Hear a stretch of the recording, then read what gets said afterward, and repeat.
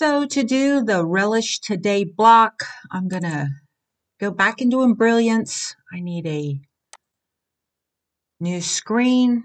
I'm using my 9x14 hoop, so it will accommodate the background quilting. And it said it was lines 1, embroidery files, and 6x6 is what I need, which is right.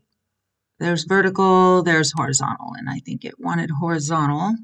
Bring that in, and then I'm going to get my design, which is right here, and bring it in.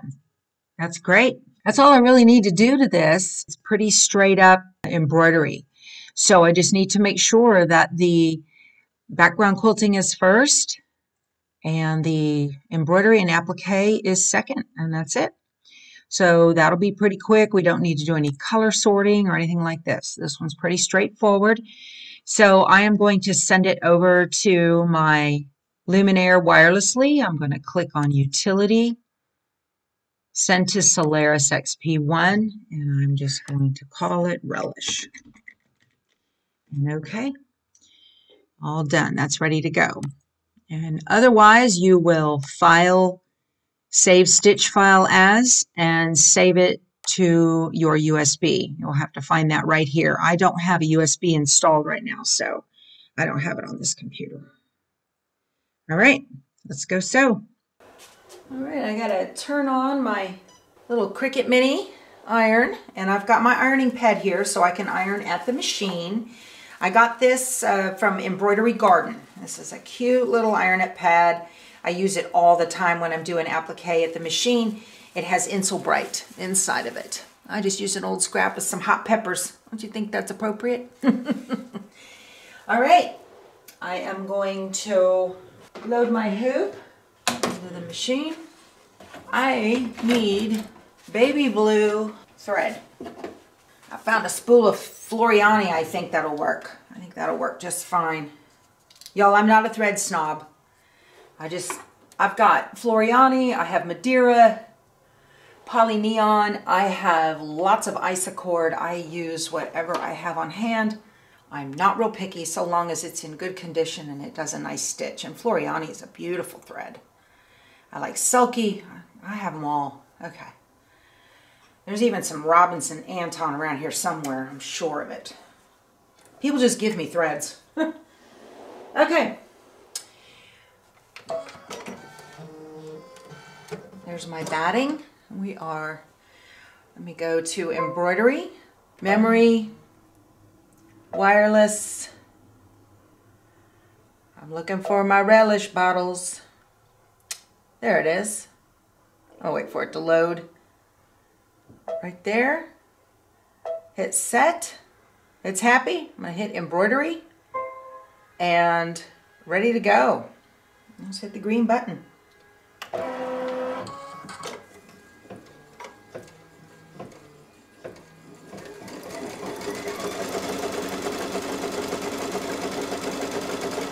This is 20 minutes worth of stitching. This is so much fun. Oh my gosh, I'm having a good time. So that's my batting placement line.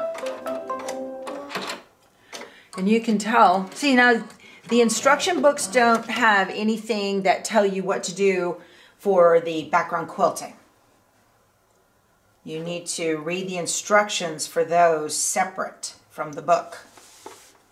Okay. And now here's the tack down for the background quilting, for the batting.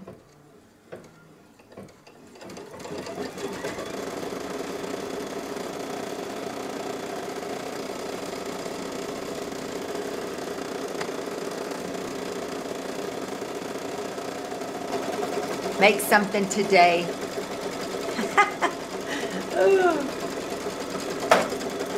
My girl Mary gave me this at the Houston Quilt Festival. She picked it up at Missouri Star for me.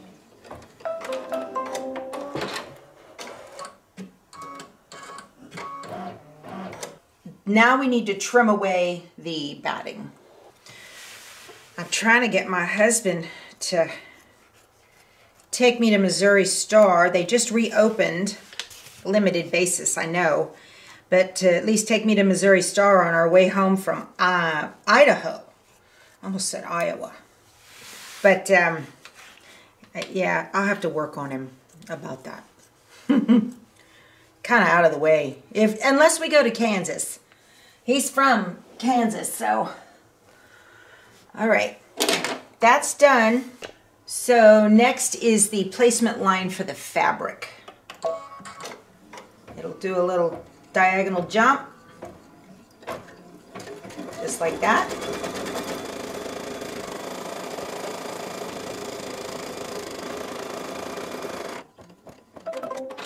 Now, I've got notches on here from me showing you guys how to do this if you're not doing the background quilting, so you can center it. As long as you have adequate coverage all the way around, you should be fine. You know what? I think this is upside down. Does it matter? It looks like it's more straight, like this. More legible. I don't know. It's all over the place, those letters. And here's the tack down stitch.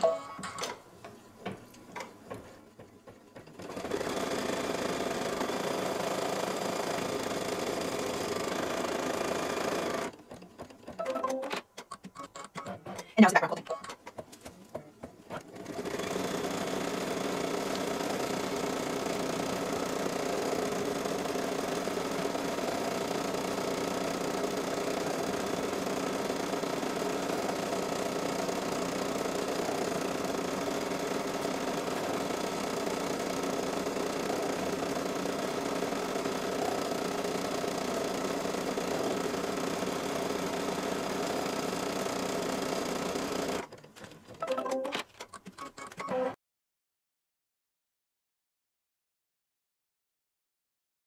All right, next is the placement stitch for the mustard bottle. I'm gonna switch out my thread.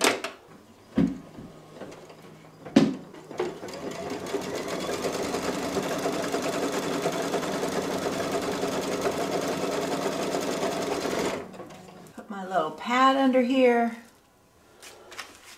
I'm not even gonna tell you, because I can't, how many times I have sewn a heating pad, the hot pad, to the back of my project.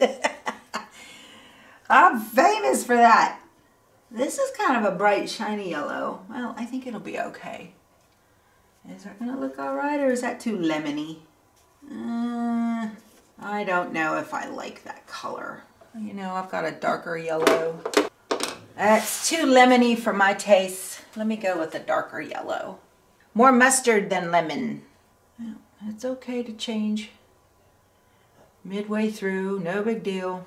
All right, I think that's better. Now, let me place my little mustard bottle. Oh yeah, I'm liking that new color much better.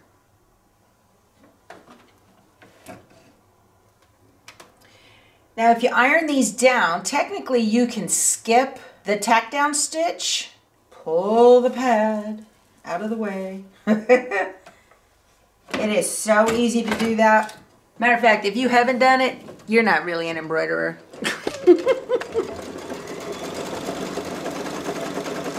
Oh, that looks great. I like that color much better than the lemon. I should have color sorted this so it would have done the yellow all at once, the green all at once, and the red all at once. So I'm going to jump ahead. Let me show you what I'm going to do. I'm going to jump ahead to stitch the top of the mustard, to do all the mustard stitches. So I'm going to hit the needle plus minus, and I'm going to look on this little part right here. I'm going to do that, that, ketchup bottle top, ketchup stitch. Look at this. There it is. Now I'm going to go backwards to do, you don't have to do that if you color sort. See what I'm saying?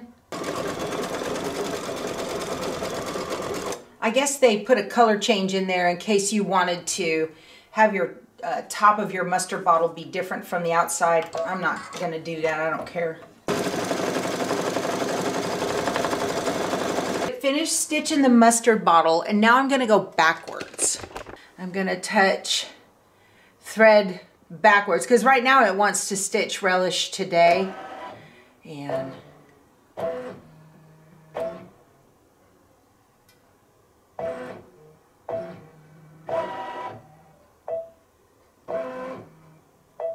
right there. And now I'm going to change my thread color. Totally should have color sorted this. This is the placement stitch for the Relish.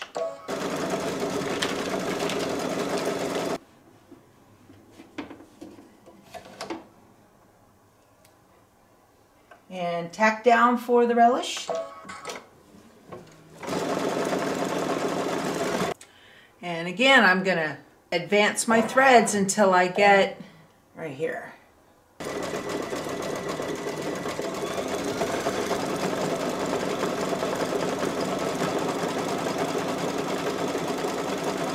All right, I'm going to switch out to a red because I need to do the ketchup bottle.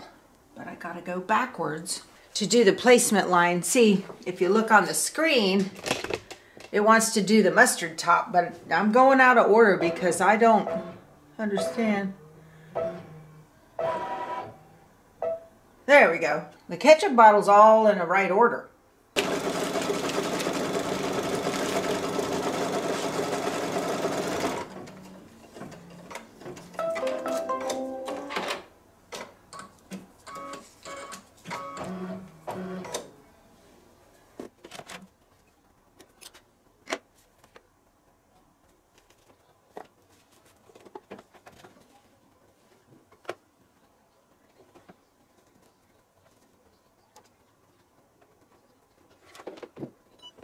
All right, I made it through the whole project without sewing my ironing pad to my project.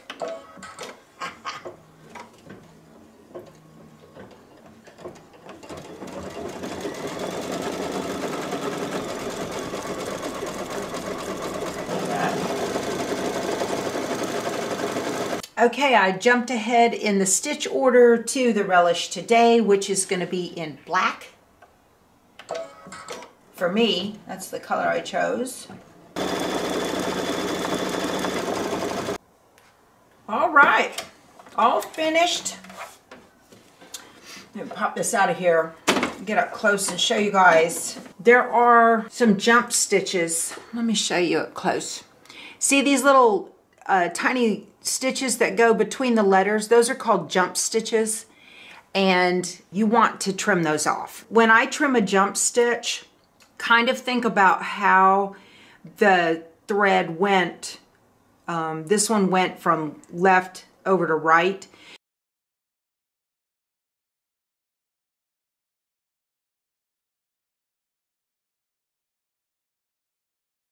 And you want to trim this side of it first, and then it kind of pops up and it's easier to get off than if you do it the other way. And see, you really need a pair of tweezers to hold on to it and pull it straight up. These little snips are great because you've got to get in there, and you all really need to go through and trim your jump stitches because it makes a world of difference how your project looks when you're done.